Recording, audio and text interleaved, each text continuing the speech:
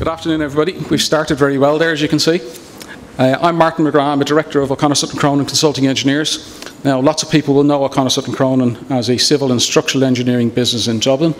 And over the last number of years, you'll be aware that we moved into mechanical and electrical engineering, and we spread our wings a number of years ago to other countries and other economies. And I now spend about 70% of my time working in London, which is why Enterprise Ireland have asked me specifically to have a chat today. So when I was first asked to do this, I was asked to talk about BIM to win. And I said, oh, what exactly is this about? Because I didn't know. So I thought, well, okay, I'm going to try and talk about how we can all use BIM to actually make an advantage for ourselves. And that's something that we in O'Connor Sutton Cronin have been trying to develop over the last number of years with some success. And obviously, we're moving forward to try and do that.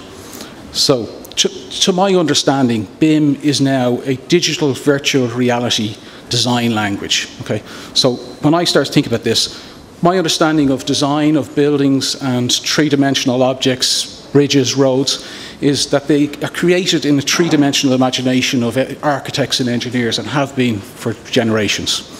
But we've always never had the tool to transfer that information to construction. So we had to develop from that two-dimensional drawings in plan, section and elevation. Then the guy who was going to construct it, the builders, had to retranslate that back from 2 dimensions back into 3 dimensions, and then they had to construct it in 3 dimensions on site. And then we sort of wonder why we had all these problems of communication in our industry. And I think that BIM is in reality a way for us to deal in 3 dimensions and to bring 3 dimensions to reality without going back to 2 dimensions at any stage. That's the first point. And obviously we also need to add the parametrics, so as when we build that model, we can actually manufacture using the model.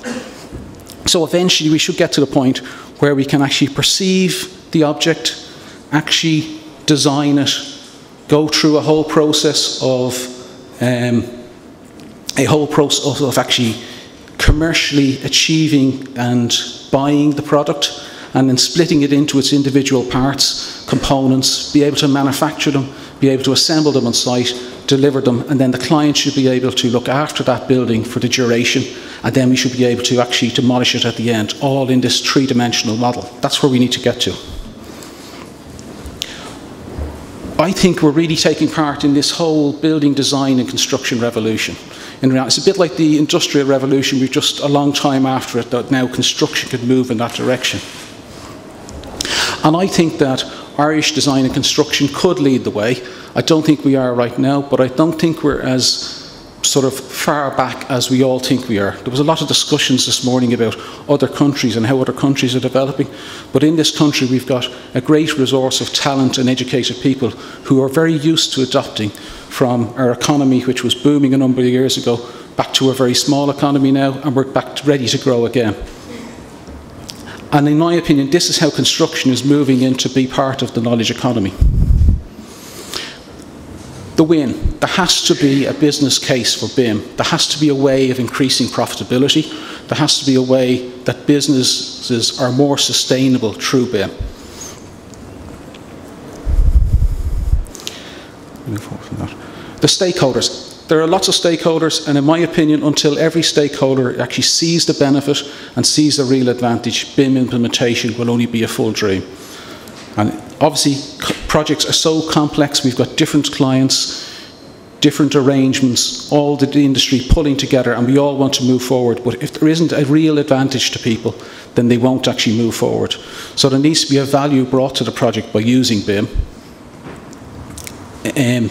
And then I have a couple of hard questions, really. I just wonder at the moment, is our industry, are some people paying for the actual BIM process? Are other people benefiting? And I think we need an adjustment of the whole process so as everybody is gaining from BIM. So we're consulting engineers, we're fitting within that design team framework. For O'Connor Sutton Cronin, we actually, our first movement into BIM in reality was the new National Conference Centre, although we didn't know it was BIM at the time. For many years, structural engineers have developed structural analysis models in 3 dimensions. We developed a structural analysis model back in 2004 for the National Conference Centre, and we used that model to actually procure the structural steel framework. And then the fabricator used that model and converted it using StruCAD into an actual model which was used to fabricate the frame. Now obviously we're still constructing back with two-dimensional drawings, but it was our first move into this area of integrated design into fabrication and into construction.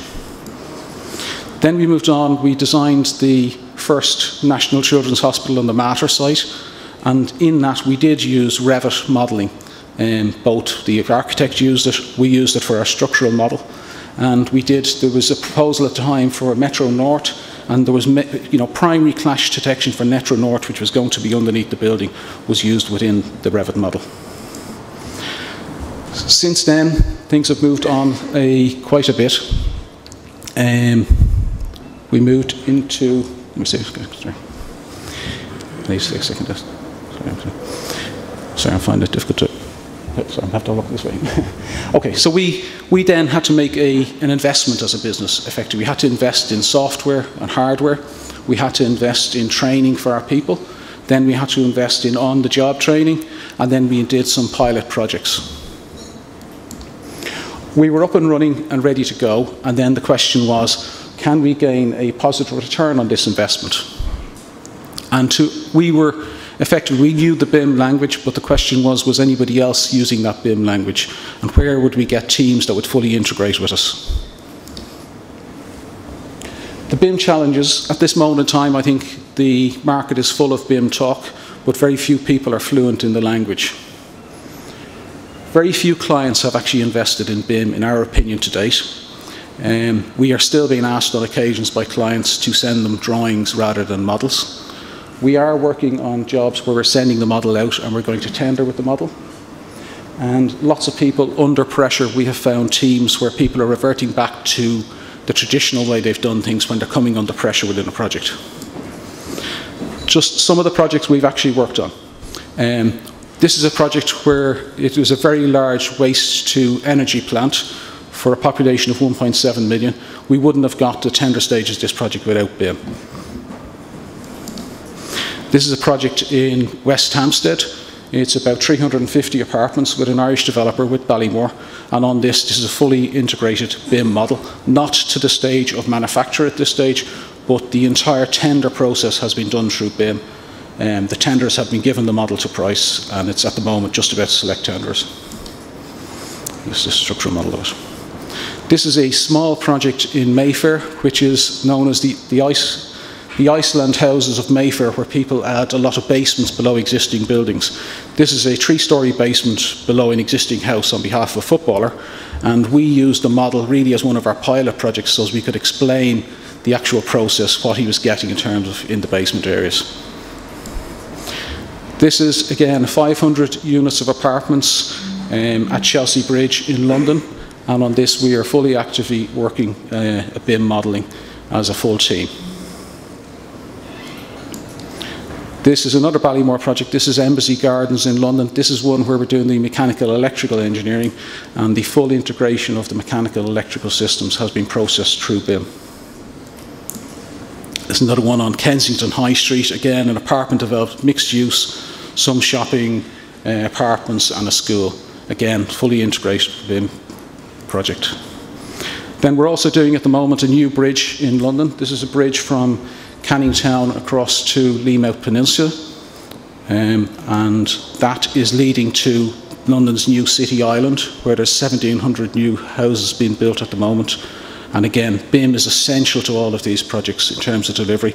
On that project, we are hoping that we will get to the point where we'll go right through manufacture. We've had discussions with precasters in other countries and looking at fully integrating the model right from day one. So we believe we are winning from BIM. We think we're still investing, and we think we will be investing for some time, but we're starting to see serious returns on our investment. And I suppose I'd be encouraging everybody else to go through that process as well. I think there's a win for Ireland in BIM if we fully address it. For many generations, the Irish people and our industry have developed construction throughout the world. Many of the best cities have been built by Irish people.